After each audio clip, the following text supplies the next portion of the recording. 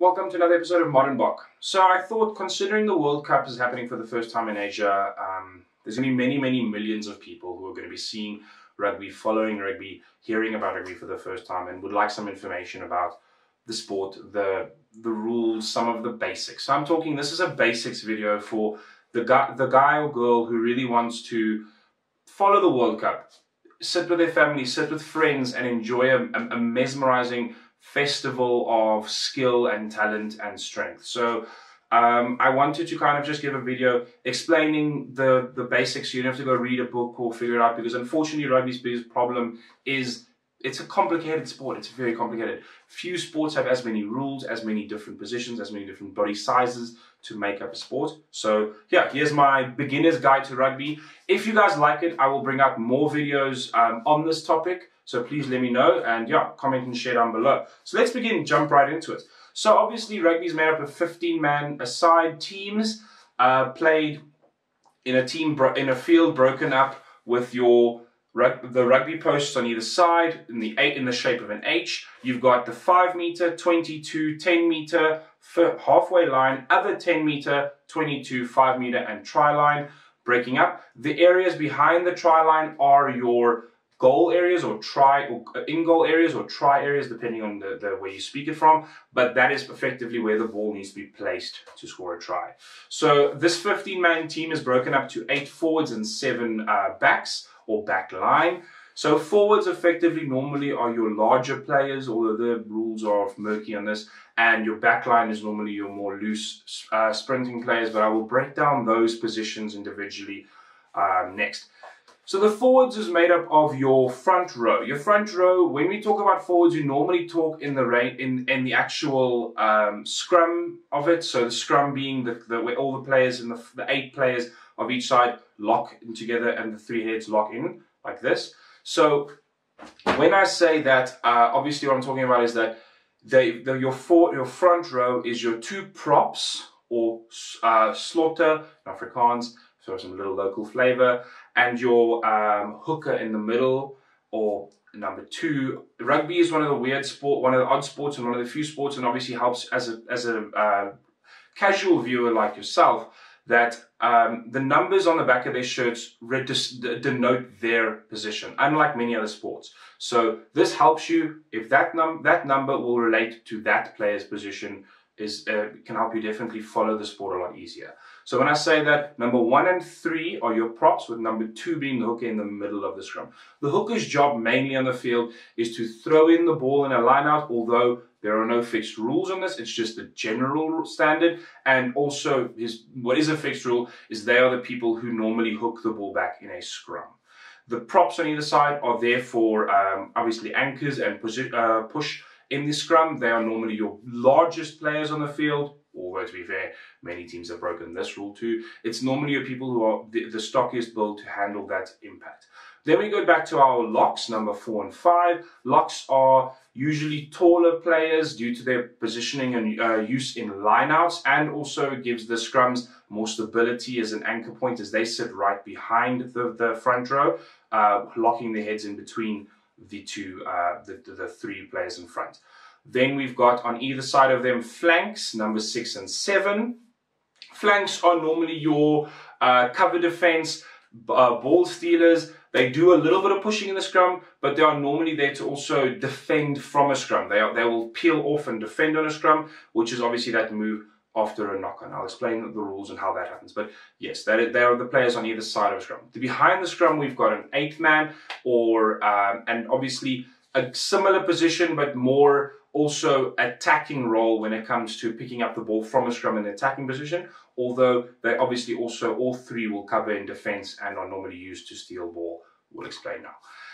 Then we get to our back line. So now there's 7 players in the back line. The scrum half, pretty self-explanatory, or half back in some countries, is your scrum, instead of your scrum half, is normally the player who passes the ball out of a scrum and or ruck. Any position where the ball has stopped or is in a group of players and needs to be passed to the back line. So he is effectively your feeder to the back line. He is the entry point, and normally a very smaller person, but can be, but is all about tactical precision, honestly, and understanding how to place his players in his team and open and that. So it's a very essential position on the field, although every position has its role, obviously. Fly half being the first line in your running backline, very, very essential player. Usually the player who kicks off, usually the player who kicks to poles. Also, although as I gave, not a fixed rule. Then it gets to your centers. These are usually your players who will either be very astute in defense and or able to cut lines in attack. You'll see normally larger, faster players playing this position with that obviously, as I don't know if we missed numbers now, 9 being your scrum half, 10 being your fly half, 12 and 13 being your centers. So 14 and 11 are your wings. Your wings being the players on the either side of the field, normally trying to find the gap on the outside. They are normally your sprintiest and fastest players on the field, but also can be massive if the team opts for rather knocking over the opposing wing. This is obviously a tactical decision. Now that comes to your number 15. 15 being your fullback, or where obviously the whole idea here being to cover defense, cover attack, and obviously kicking to able to take balls. This is normally a player who is very quick on their feet, great in the air, and tactically minded as well, as this is a position of normally large amount of space. So seeing space and understanding space is essential for a player in this position. So then, now that I've spoken about the players, let's talk about some of the set pieces that happen in rugby. Set pieces, obviously, the most famous one I spoke already about, the scrum. You've got a maul, you've got a ruck, you've got a line out. So a scrum is 8 players from either side, the forwards locking in heads and scrumming for the ball that is fed by either team's scrum half based on the offense obviously caused to do it. Scrums are usually kicked off by knock-ons, but you can also choose a scrum from a free kick. And there are also, or a penalty, if honestly. It depends on the tactical position and reasoning you'd like to use a scrum. Scrums have the tactical reasoning, and why teams do it set out close to the try line is that they pull all your forwards together, leaving an open field for only backs versus backs, which can sometimes be beneficial, especially if you're close to a try line. Next, we go to a maul. A maul is normally formed after a line out, where a player jumps up, gets the ball, goes down, and the players will then, while all on their feet, will drive against one another. So this is an open play scrum almost, but obviously, as I said, this is not as like calculated where specific players lock in specific players. This is where people are standing and they're pushing, normally happening after a line out. It can happen in open play, but usually results in a scrum to either team, depending on the attacking team or the attacking team and the defending team who held up the player. So if you hold up a player on either side, that turns into a maul as everybody's still standing. The next now obviously gets to a ruck. Similar to a maul, but everybody's lined up. It's normally after a tackle. Players are down. You are required, the attacking team, important rules as well, a lot of people get very confused.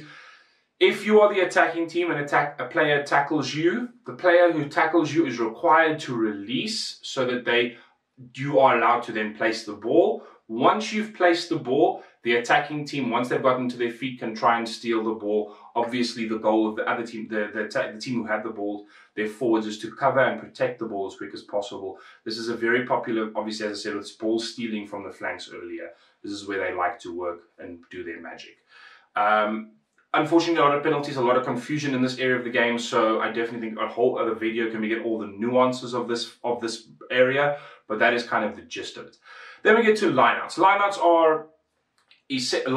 are essentially a throw-in in soccer. They are, but with a little bit added that instead of having that a player just throws the ball into anybody, each team can have the attacking team or the team who's got the lineout can choose the number of players in that lineout. This can be any number, honestly, as long as it's between the 5 meter and the 15 meter between from the outside line or the sideline. The player then will throw the ball in. He can choose to throw to anybody. Normally props or flanks, and that will then lift locks. That's why locks are normally taller, to lift and then catch the ball obviously above the opposing player. So that kind of explains that situation. So yeah, that's a line out. There are many other nuances to rugby, but that kind of gives you the gist of it. So just the last bit of it would be the types of points to be scored. You have a try, a penalty, a conversion, or a drop goal. So a try obviously being a player placing the ball over the try line of the opposing team. That gives you 5 points. Always after a try, the team has the chance to convert, which is effectively from in line with where the ball was placed, any distance off behind that. The fly full then can choose to kick at the goal. After that, you have a drop goal anywhere as long as the ball hits the ground first and goes over the opposing team's poles, 3 points. A penalty, if a penalty is awarded, the player can then kick from that position, try and kick over poles. That gives you 3 points. Both a drop goal and a penalty give you 3 points. Drop goal 2, try, as I said, 5. So yeah, thanks guys. I hope you enjoy this kind of demo explanation. Let me know if there's anything further you'd like to know, any kind of further tips and understandings of rugby. I can break down more detail as it is a very complicated game. But yeah, enjoy the World Cup, share my videos, like, subscribe, and let's follow along. Thank you.